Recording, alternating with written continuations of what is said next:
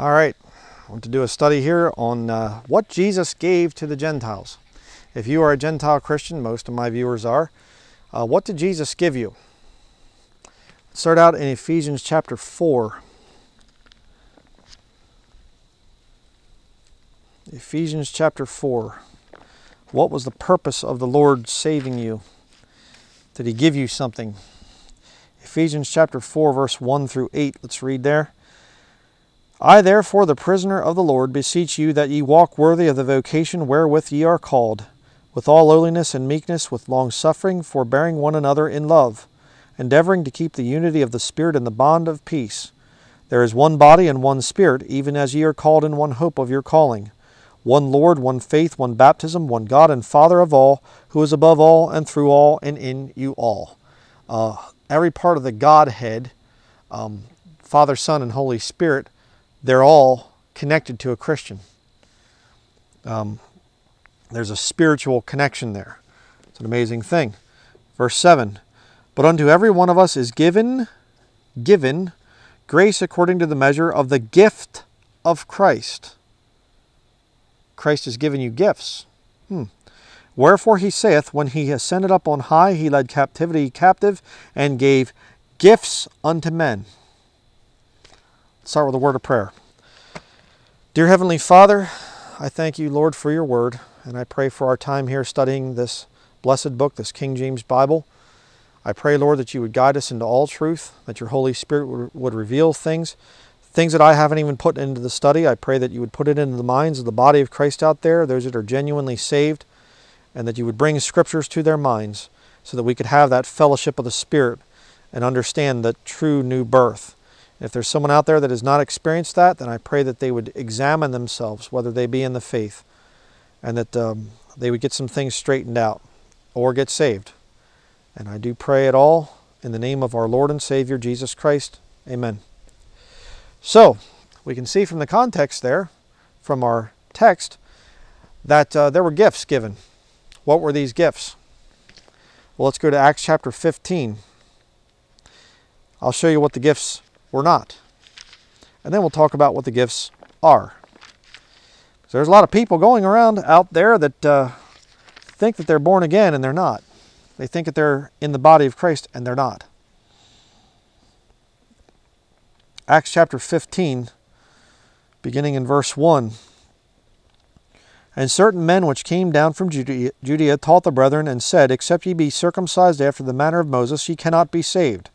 When therefore Paul and Barnabas had no small dissension and disputation with them, they determined that Paul and Barnabas and certain other of them should go up to Jerusalem unto the apostles and elders about this question. And being brought on their way by the church, they passed through Phoenicia and Samaria, declaring the conversion of the Gentiles, and they caused great joy unto all the brethren. And when they were come to Jerusalem, they were received of the church and of the apostles and elders, and they declared all things that God had done with them. But there rose up certain of the sect of the Pharisees which believed, saying that it was needful to circumcise them and to command them to keep the law of Moses. Let me a little spoiler here on this study, what this study is about. This study is about people that believe that Jesus basically came to get more converts to Judaism. It's not what the New Testament is. As a Gentile Christian, you can become an heir of God through Jesus Christ.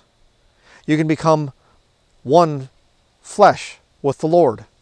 It's a great mystery, but I speak concerning Christ and the church. The book of Ephesians talks about that. There are things that Jesus Christ came and He brought, but it was not that we should be converted to being Jews. If you are a Gentile, and I am 100% pure, Northern European, white Japhetic Gentile, a lot of people think I'm Jewish. I'm not Jewish. I've done videos on it, showed that my ancestry, there's no Jews in my ancestry. My older sister went and got a DNA test, no Jewish blood in us. So, again, I don't hate the Jews. I always have to say that. I'm a Gentile.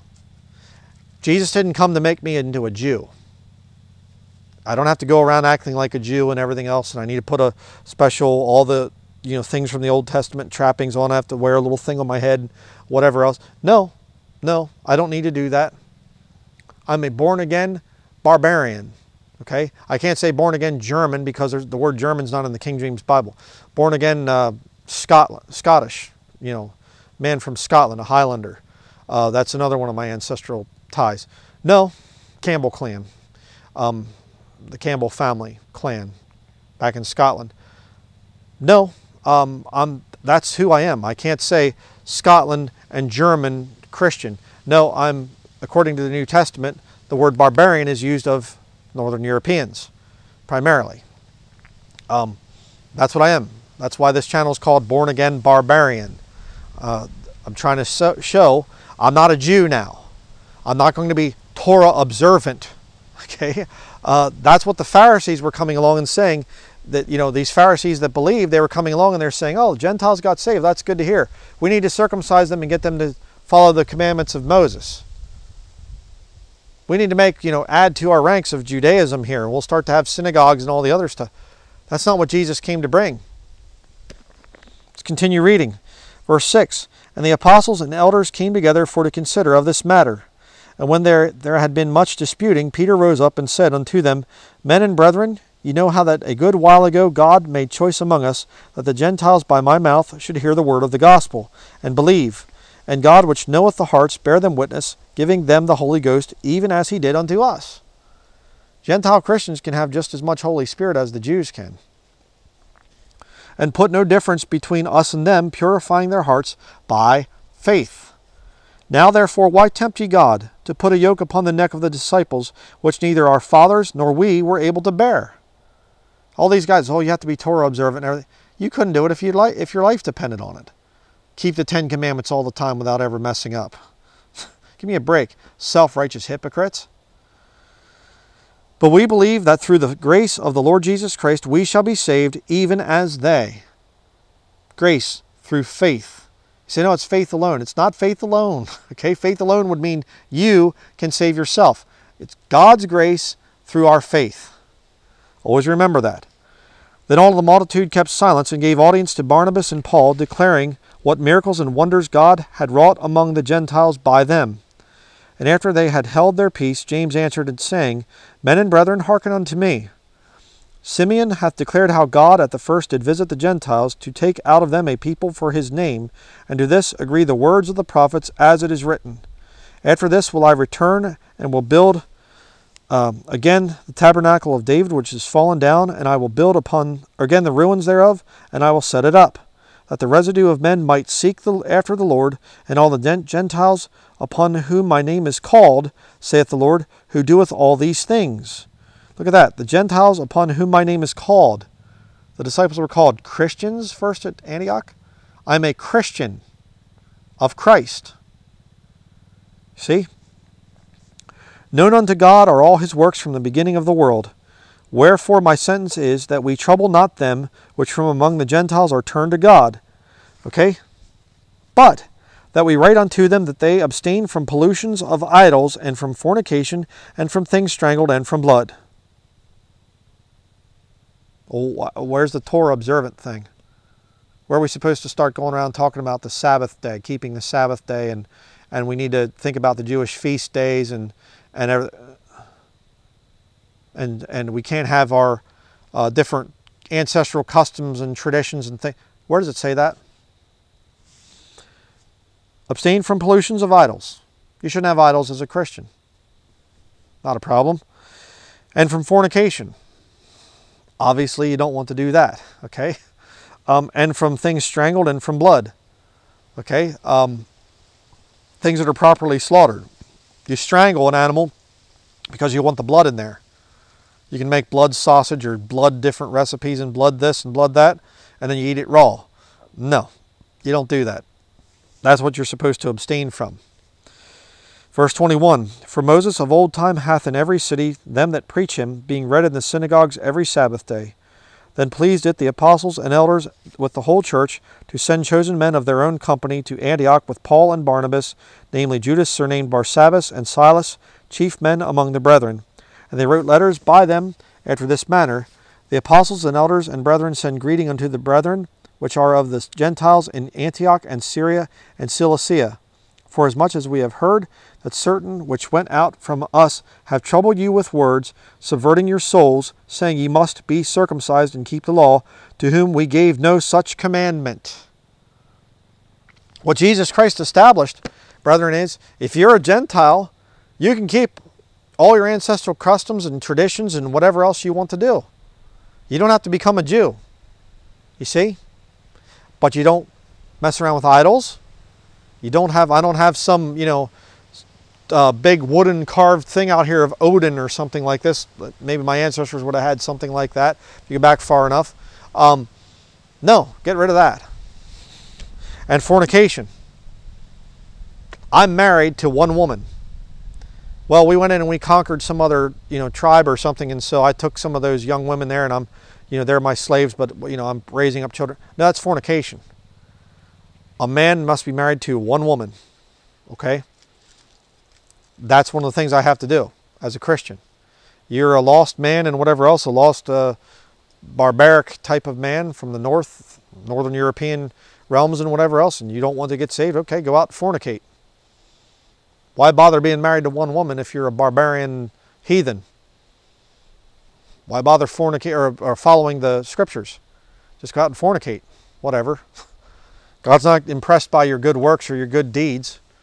It's good to be loyal to one woman. I mean, it's just common sense. You go out and you fornicate all your life. Well, it's not going to mean very good things for you. You're going to have a lot of alimony payments to pay and everything else. Many different types of child support or whatever. That's a problem. But I'm just simply saying, there isn't anything here about you have to keep the commandments and whatever else. And Peter's writing and he's saying, this thing of you have to keep the law, we didn't give any such commandment. That's not there. So you get these people and they say, oh, you have to be Torah observant. You have to do all this different stuff and whatever, and you have to give up customs and traditions and things of your people. No, you don't. No, you don't. Don't fall for that stuff. Verse 25, it seemed good unto us, being assembled with one accord, to send chosen men unto you with our beloved Barnabas and Paul, men that have hazarded their lives for the name of our Lord Jesus Christ. We have sent therefore Judas and Silas, who shall also tell you the same things by mouth. For it seemed good to the Holy Ghost and to us to lay upon you no greater burden than these necessary things. So it's not, well, it was just the disciples, the apostles there, but it's not the Lord. No, it's seemed good to the Holy Ghost and to us. Okay? So it's the Holy Ghost. This is coming directly from the Lord. This is under inspiration that they're saying, the Lord's saying, no, you don't have to turn from your Gentile ways and whatever else. No, as long as it's not the ones that are listed there, which we'll get back to. Verse 29, that ye abstain from meats offered to idols, and from blood, and from things strangled, and from fornication, from which if ye keep yourselves, ye shall do well, fare ye well.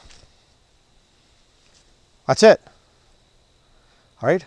Oh, well, no, you have to give up celebrating holidays because it's not in the New Testament. It doesn't say that. So, I mean, show me all these people. Oh, you can't celebrate Christmas. You can't celebrate any other holiday or whatever. They're pagan and whatever else. Well, they're not in the New Testament. There's nobody celebrating birthdays in the New Testament. Well, then you have to give them up. Where does the Bible say give up your holidays? Where? Well, Christmas goes back to Saturnalia. Okay, when was Saturnalia being practiced again? Oh, that's right. It had been the first century. Where does it say anything in that passage right there about, hey, Gentiles, give up Saturnalia? They were practicing it in the first century. Where does it say to give it up? It doesn't.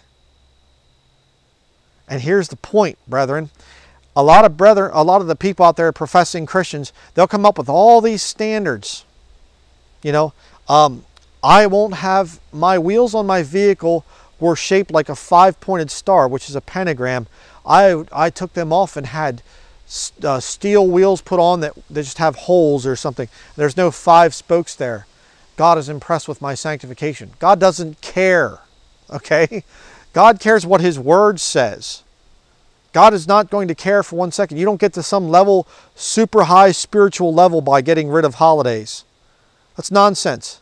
What that is it's a legalistic standard that people are coming up with, just as the Jews in the first century were coming along and saying, you must be circumcised and you have to keep the commandments.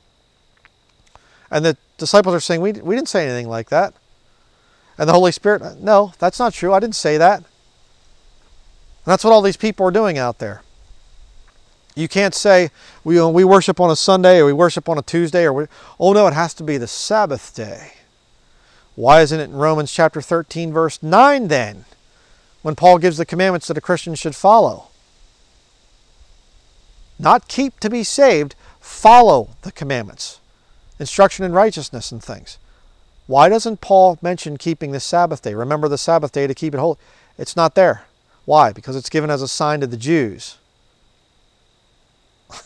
All right. Watch out for this stuff. See, the devil's job, if you ever read Pilgrim's Progress by John Bunyan, Pilgrim and Faithful and Hopeful and things, some of his different companions, they're walking along and it's constantly getting them, the devil's job is to get them off that path. Walking along that narrow way, and all of a sudden, hey, come on over this way. It's easier this way. Or, hey, why don't you go over to this city over here? How about you go over this way? Or how about you... That's the devil's job. You come along and you say, I have decided to follow Jesus. I have decided to follow Jesus. And the devil says, oh, that's wonderful. Hey, you know what a good way to follow Jesus is? Come on over here, I'll show you. Hey, why don't you try this? This will really help you to follow Jesus better. And he gets you off course. I've seen it, and I've warned about it for years. People still don't listen. And I see people, and they get into the anti-holiday thing. They get into other legalistic type standards. Oh, you have to keep a Sabbath day, and you have to this. You have to be Torah observant and all these other things. You have to start to say Yeshua instead of Jesus. You know, and you have to go back to Hebrew and Greek and things. You still have to make a translation, okay? Go with the translation that God has blessed for 400 plus years. Not too hard to figure that out. Oh, I don't know. I don't think that you understand things correctly, Denlinger. I don't think that you've understood these things better. And you know, you have to argue over the shape of the earth, and you have to get into all these other things. And then, you know, if there's no New Testament thing in there saying that you should get into this stuff, then don't mess with it. God's not going to be impressed with you. Okay? The gift that Jesus Christ gave you is salvation, but you get to keep your cultural ancestral ways. You get to stay who you are. I didn't have to convert to Judaism. I don't have to make pilgrimages over to Jerusalem or something like this. I have to go see the holy city and things and go kneel down and kiss things and you know, touch walls and what. I don't need to do that stuff. You know, would it be nice to go see Israel? Yeah, it'd be interesting. But it's not my ancestral homeland. Oh, but you worship a God of the, you know, shepherds, the Middle Eastern shepherds and things. No, I worship the God that created everything. And my God, by the way, lives in the north. All right, that's kind of an interesting thing. So, next let's go to 1 Corinthians chapter 12.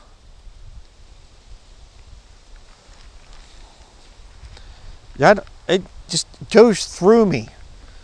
Every single time I see this thing of, well, you know, back in the past, the letter J wasn't there. So you're wrong by saying Jesus. It should be Yeshua. And see, Jesus, it actually means Zeus. Oh, so you're worshiping shut up. It's so dumb. So, you know, insanely stupid. If you want to say Jesus or something, okay, fine. It doesn't mean he's Zeus. Just read the King James Bibles. Did Zeus die on the cross? No. You know, Zeus, you get to pray to God through Zeus. He's a mediator between God and man. But you get into these things, man, and you become a super Christian. You get into this stuff here and these new commands that come from God, and now I'm a much better Christian than others. In fact, I'm not even a Christian. I'm a member of the Church of the Living God. And I'm ultra holy. I abstain from holidays. I abstain from this. I believe the earth is flat. I worship on the Sabbath day. I believe in the Jewish feast days. And that you're doing a bunch of things God never told a Christian, a Gentile Christian, to do. That's not what the Lord gave you. But let's look at the gifts here that the Lord gives you. 1 Corinthians chapter 12, verse 1. Now concerning spiritual gifts, brethren, I write, I would not have you ignorant. You know that ye were Gentiles carried away unto these dumb idols, even as ye were led. Remember sacrificing things to idols? Abstain from that. Wherefore I give you to understand that no man speaking by the Spirit of God calleth Jesus accursed, and that no man can say that Jesus is the Lord, but by the Holy Ghost. Now there are diversities of gifts, but the same Spirit. And there are differences of administrations, but the same Lord. And there are diversities of operations, but it is the same God which worketh all in all. But the manifestation of the Spirit is given to every man to profit withal. For to one is given by the Spirit the word of wisdom, to another the word of knowledge by the same Spirit, to another faith by the same Spirit, to another the gifts of healing by the same Spirit. By the way, it's gifts, plural, of healing. An old study years ago on that whole thing. It doesn't say gift of healing. Okay, the supernatural gift of healing, where you lay hands on somebody and they're healed. You don't need gifts of that. It just works for everything. Oh, you're sick? Boom. You're lame? Boom. You're, whatever. You just lay your hand upon them and it's that miraculous gift. It's a gift, singular. Gifts of healing would be, I have the ability to do chiropractic type of stuff. I have a herbal. I can heal through herbs. I can heal through nutritional healing. I can heal through lots of different things like that. There are gifts, plural, of healing. Okay, very important to understand that. Verse 10, to another the working of miracles, to another prophecy, to another discerning of spirits, to another divers kinds of tongues, to another the interpretation of tongues. Again, it's completely different than Acts chapter 2. The tongues that were spoken there. They were speaking, and they were speaking it in the language of the lost people in the area. And they're saying, how hear we every man in our own tongue wherein we were born? It's a language, right?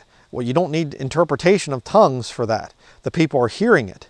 It's a miraculous sign gift. It's not the same thing as having diverse kinds of tongues, understanding multiple languages, and the interpretation of that. You would use that for translating the Bible or something into those people's tongues, into their languages. Compare Scripture with Scripture. Verse 11, but all these worketh that one and the selfsame Spirit, dividing to every man severally as he will.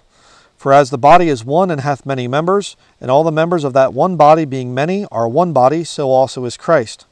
For by one Spirit are we all baptized into one body, whether we be Jews or Gentiles, whether we be bond or free, and have been all made to drink into one Spirit. For the body is not one member, but many. If the foot shall say, because I am not the hand, I am not of the body, is it therefore not of the body? And if the ear shall say, because I am not the eye, I am not of the body, is it therefore not of the body? If the whole body were an eye, where were the hearing? If the whole were hearing, where were the smelling? And now hath God set the members, every one of them in the body, as it hath pleased him. And if they were all one member, where were the body? But now are they many members, yet but one body. So important to understand that. We're not all supposed to be the same. You understand? I'm not the same as a saved brother or sister over in Africa. They have their own culture, their own people. They know their own ways. That's the way it is. Saved brother or sister over in the Orient someplace. Japan will say, or someplace like that. Well, we should be the exact same thing, exact same ministry and skills. No, we shouldn't. There's a special inheritance that comes upon the people for being in the bounds of their habitation. You say, what about you, Brian? You're not in Germany. Yeah, I get that. But there's a prophecy given. God shall enlarge Japheth, and he shall dwell in the tents of Shem. It's a prophecy for the future. The tents of Shem, the native people, whom I'm currently fighting for, by the way. That's another part of this whole Wolfden mining thing. The Penobscot Nation. They're right up there. Some of their sacred ancestral lands up there. The Maliseet from Holton. Also, sacred area up there. They're right on either side of this area where Wolfden wants to be. That's one of the reasons I'm going to fight for those people. I've met them. I've talked to them in person. Wolfden's lying about the native people, the indigenous people here of northern Maine. Wolfden says, we have tremendous support, even from the native people. Both of them I've talked to, and they say, no, I mean, I shouldn't say I've talked to the one, but hearing them at the meetings I've gone to, and they're saying, they never even talked to us. We're not for it. We're very much against it. Their videos are on YouTube. You can see them. They're saying, no, we're not for it. Wolfden didn't even talk to us. I want to be here to fight for the native people. Why? Because I'm dwelling in the tents of Shem. This is a Shemitic country here. This is not a Japhetic country. My ancestors came here in 1720. Why? For religious freedom. To get away from the tyrannical control of the Roman Catholic state over there in Europe. That's why we're here. But I'm not here to make this little Europe or something over here. New England, where we're at. That was wrong. It shouldn't be New England. It should be what the native people call this area. That's what it should be. And we should be over here and being very respectful to them. Like I've always tried to do. I remember I talked to a guy from the Penobscot Nation the one time, native guy, and he said, you living in the area? He said, homesteading in the area. I said, yeah. And I said, let me ask you a question. I said, what do you think about Wolfton trying to come back? And he said, what? He said, I thought that was over. And I said, oh no, they said it was a speed bump. This is probably a year or two ago. And he said, really? And we had a great conversation. And I said, I'm doing what I can to fight these people. And I am. Because I want to fight for the native people, the indigenous people. You know where I graduated high school? Pequea Valley High School. Now, that's a real good European name, isn't it? No. Pequea Valley, the Pequea Indians. Conestoga. There, another one. There's a lot of Indian names and things in the area where I grew up in Pennsylvania. A lot of native people. A lot of the tribes, all the tribes, they were covered North America. And we came here. And a lot of the people, the white men that came here, acted very sinfully and saw the wealth of this land and exploited it and took it. And they still want to do it. I can't go back and fix the problems that happened back then, but I can fight for them today.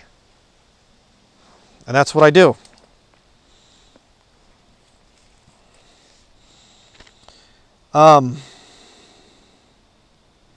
Verse 21, and the eye cannot say unto the hand, I have no need of thee, nor again the head to the feet, I have no need of you. Nay, much more those members of the body which seem to be more feeble are necessary, and those members of the body which we think to be less honorable, upon these we bestow more abundant honor, and our uncomely parts have more abundant comeliness. For our comely parts have no need, but God hath tempered the body together, having given more abundant honor to that part which lacked, that there be no schism in the body, but that the members should have the same care one for another. And that's what all this stuff does too, by the way, all these things that entering in, trying to get you back under the law, it makes a schism in the body. Didn't that happen in Acts chapter 15? Wasn't that the whole point? There was contention there. They were debating it back and forth and arguing over this stuff. Stop. Stop the arguments. What are we supposed to say to the Gentiles? Should we try to make them Jews? No, that's not what the Holy Spirit says. Stop the contention. Stop the strife. You have to stop doing this.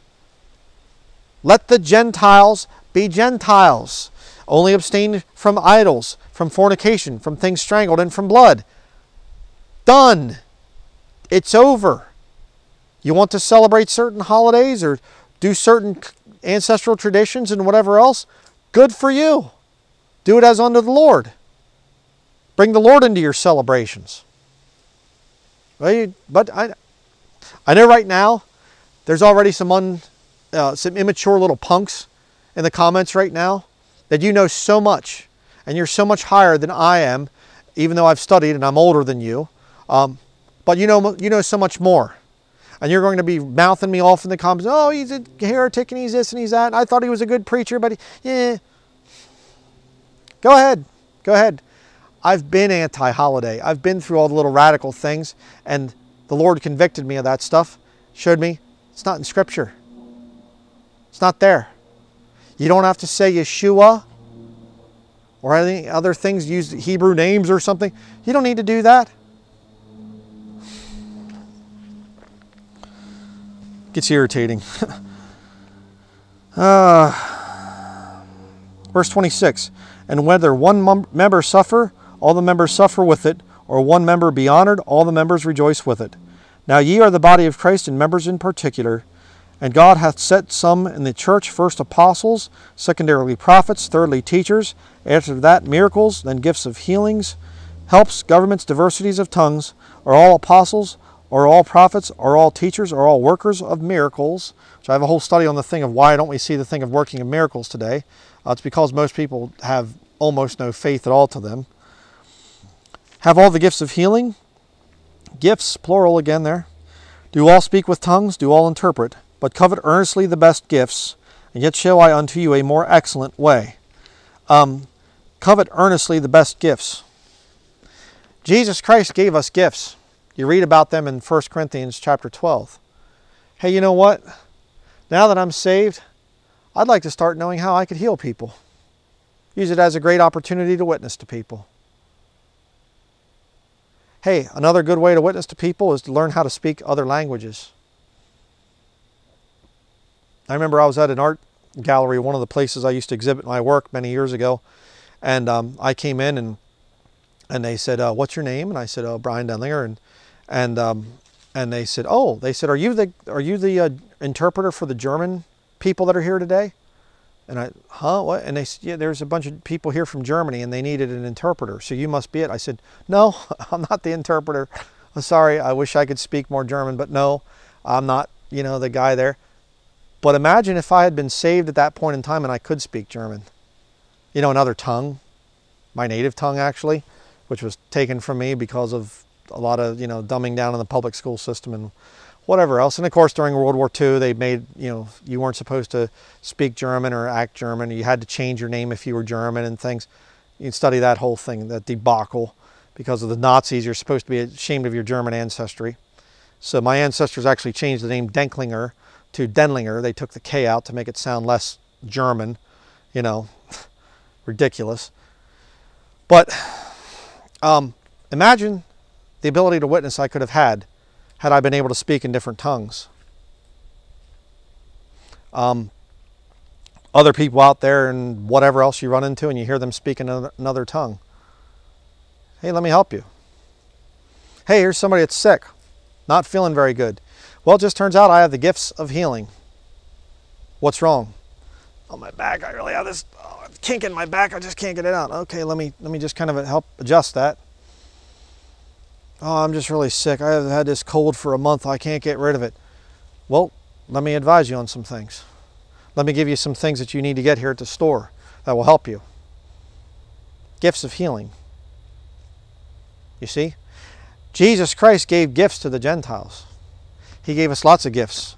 They're written about in 1 Corinthians chapter 12. But there's nothing in there about us acting like Jews.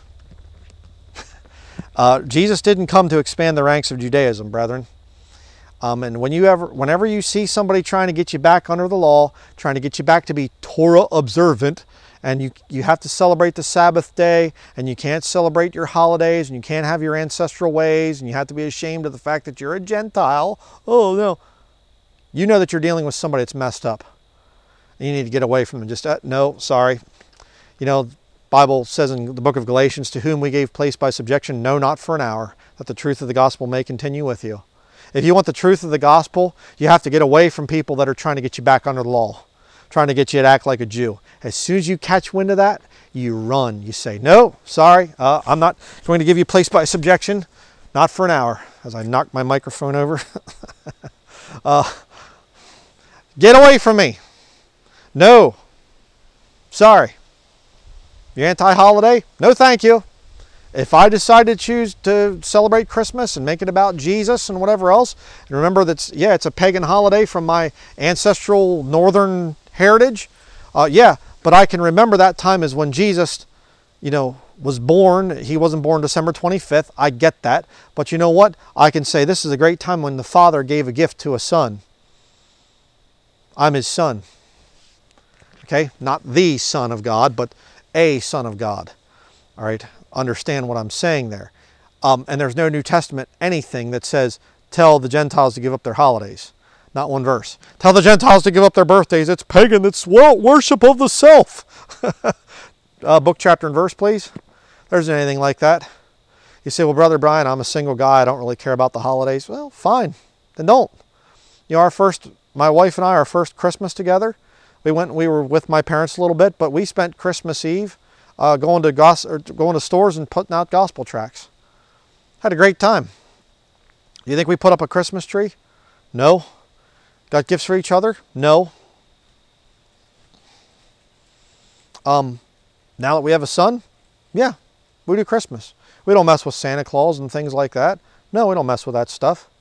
Why? Because I'm not a Jew. Okay?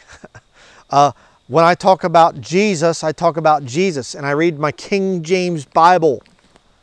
You know, written, inspired originally by Hebrews, by Jews, but translated by Gentiles.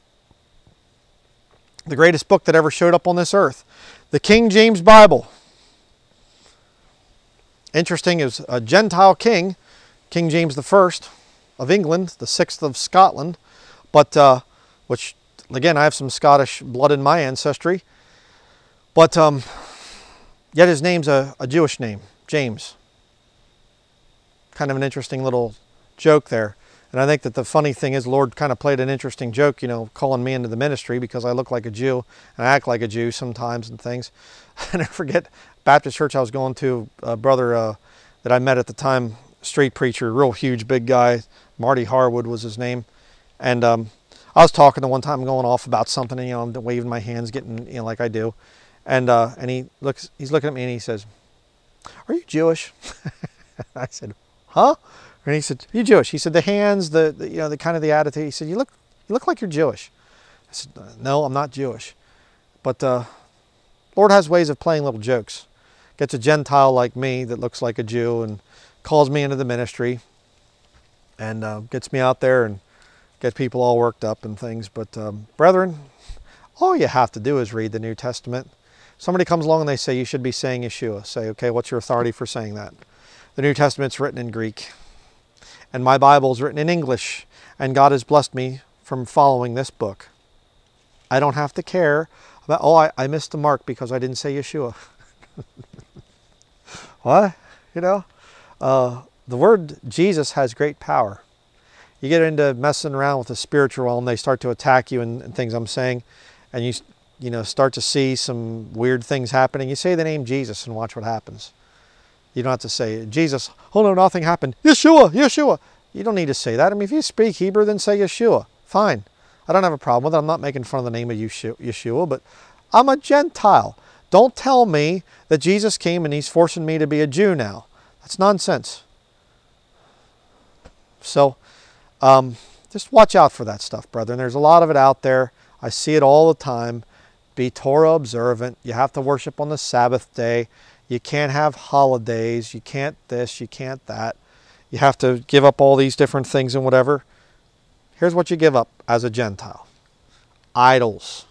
Okay, you don't worship idols. All right? Fornication. Strangling of things. And, in other words, slaughtering an animal through strangling. And blood. That's it. That's it. Why? Because the Bible tells me so. All right, that's going to be it. I've been preaching for just about 2 hours now, 3 different studies. Still more work to do today before I leave the property here. And I always feel so renewed being out here with these balsam fir trees all around me. The Lord is likened to a green fir tree, by the way. So much for the pagan, the Christmas tree is pagan and whatever else. Whatever. I've done all the studies on it. You can check out my work on it. Again, don't write in the comments and, well, what about this? What about that? Just watch my videos. Go through the process of watching the videos. Don't become one that doesn't endorse sound doctrine. Go through the videos. Search the scriptures to see if these things are so. All right? Study to show thyself approved unto God, a workman that needeth not to be ashamed, rightly dividing the word of truth. The things that are written aforetime, Old Testament, are written for our learning. But your instructions are in the Pauline epistles predominantly. Compare Scripture with Scripture. Instruction in righteousness, reproof, doctrine, correction. So we will see you in the next video. Again, thank you to all out there who support the ministry. We very much appreciate that. And lots of interesting studies coming out in the future. And so we will see you then.